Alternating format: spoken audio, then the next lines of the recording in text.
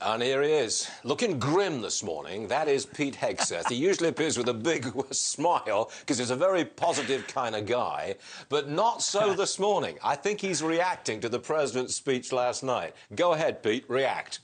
Oh, man, Stuart, you're right. I mean, what a long, boring, ultimately very radical speech, and I think that's what has allowed him to do what he's done thus far. You're spot on. I mean, he wants to take us further than socialism. He wants us to be Europe. Yeah. But he's said in the campaign, I'm not a socialist. You know me. I'm the guy from Scranton. You know me from the Senate. This is not who I am. I'm not going to be a radical.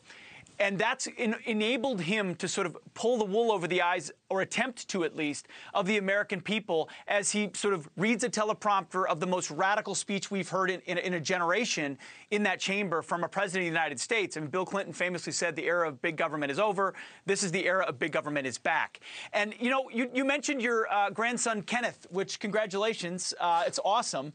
And it bolsters an analogy I was going to use this morning, Stuart, because when you're a father with your own kids, as, say, Joe Biden was with his peers in the Senate for 40 years, you adhere to those rules. You say, no, we're going to have it this way, and you fight over every inch, and you better eat your meal, and you better do everything, and your principles are stringent. And then I would imagine, Stuart, you'll have to tell me with 10 grandchildren, but I've seen it with my own parents. When you're a grandparent, you sort of sit back and say, well, whatever the kids want, you know, whatever, they let them have it. You know, they're the next generation, and that's precisely what's happening here. The radicals in his midst, he doesn't want to spend the time, doesn't want to spend the effort to take on his base, and so it is Comrade Cortez. You know, Bernie's a little old to be a grandchild, but you know what I mean. The radical ideas of the youth are winning the day because it's too tiresome for him to fight back. So he lets Ron Klain, his chief of staff, he lets Susan Rice, his domestic policy advisor, and he lets them take the reins, and he sits back and watches it happen. But you know what bugs me more than anything, Pete? This is popular.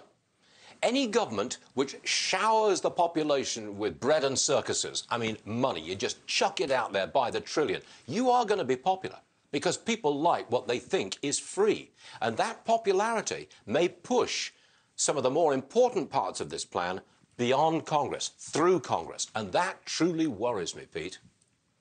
Amen. And the radicals there are willing. Trust me, they want to find a reason to get rid of the filibuster. They're eager to do structural, transformative change. And they are bolstered, Stuart, by, I think, the most dangerous aspect in our body politic and in our culture today, which is the complete takeover of the classroom, which has transformed a generation of youth to believe that there is such a thing as a free lunch, that they're owed this, that America is structurally unjust. And when that's the fertile ground that you send free money into, they say, please give me more of it. And, oh, by the way, defund the police and keep my borders open.